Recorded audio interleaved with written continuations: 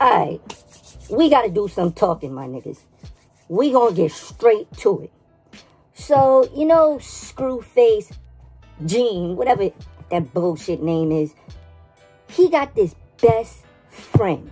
That's what, no, matter of fact, he's got this butt buddy that, he's just got Screwface dick all in his mouth. Sucking him off. Even when we was doing that battle, me and Screw, he was sucking the life out of Screw's dick. I mean, sucking the life out of it. So, one of my, supporters was like, yo, Grizzy, you heard Munfood? Munfood. That's what we're gonna call him. Munfood. He was like, you know, Munfood was talking crazy about you. I'm like, what? Talking crazy about me? Where you see this? So he was like, yo, go to, matter of fact, he didn't even say go to anything. My man just sent it to me. So I looked over this. I'm like, there's no possible way this guy's talking about me. He said something about, he said I pulled up to this pussy nigga city and had a show and he ain't pull up and there's video documentations. Shut your bitch ass up, nigga. Shut your Kentucky Fried Chicken.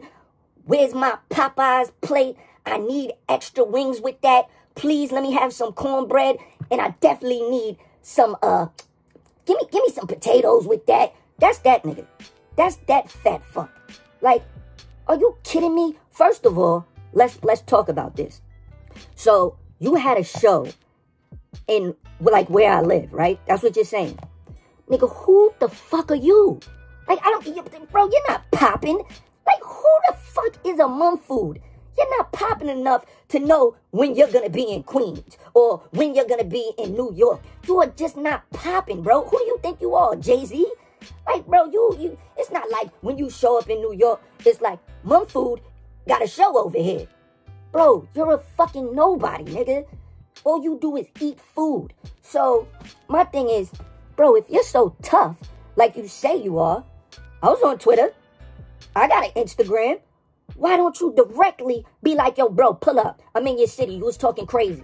You could have put that out there. Or put it out for your so-called fans and been like, yo, let this bitch-ass nigga Grizzy know I'm in his city. But you know why you couldn't do that?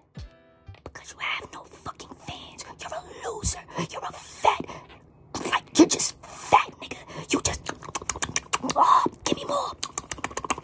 I need more. That's who you are. You would never be able to see me in boxing.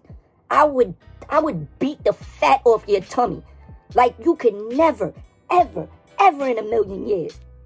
If it came to actually boxing, I would whip your ass, nigga. Like, seriously. I've been told you. You come to New York, nigga, hit me directly. Don't fucking go pull up and think I'm gonna know your fat ass is gonna be at this show. Like, nigga, I don't even know where the show is. I don't know, like, nobody's, like, what are you talking about, Munfood? Please, somebody, enlighten me.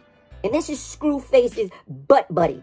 This is the guy, they're so inseparable. They're like two butt buddies just bumping butts together.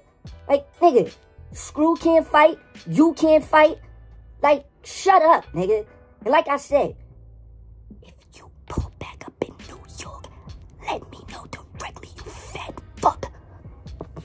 Matter of fact, y'all who watch this, send this directly to Munfood. Let him know when he pulls up, hit me directly, nigga. Directly.